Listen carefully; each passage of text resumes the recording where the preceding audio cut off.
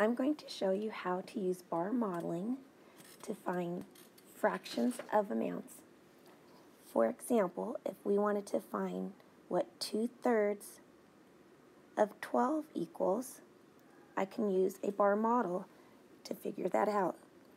First step is to draw my bar model, and I know that this bar model is worth 12. So I'm going to write that this entire bar is worth 12. What could I do? Well, I could start by dividing by 3. Why am I doing that? Because the denominator tells me that there are 3 equal parts that make up 12. So what happens when I do that? The 12 gets split into 3/3, and each part gets 4. If you're not sure how each part got 4, click on the star below to take you to a video that will show you how each part of the 12 became 4. Now that the 12 got split into 3/3 and each part gets 4, so what can I do next? I could multiply my answer by 2. Why am I doing that?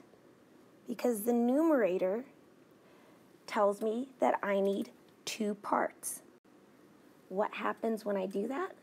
I go from having 1/3 as 4 to having 2/3 as 8.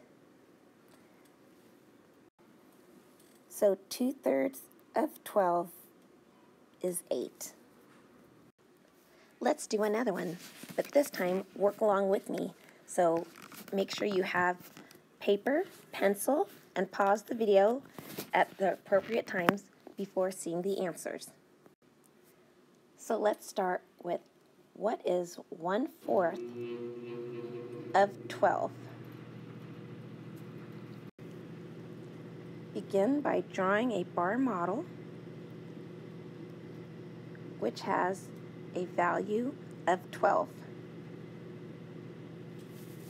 Now ask yourself, what could I do?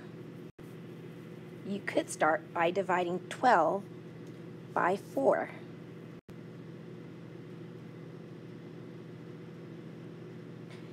Now ask yourself, why am I doing that?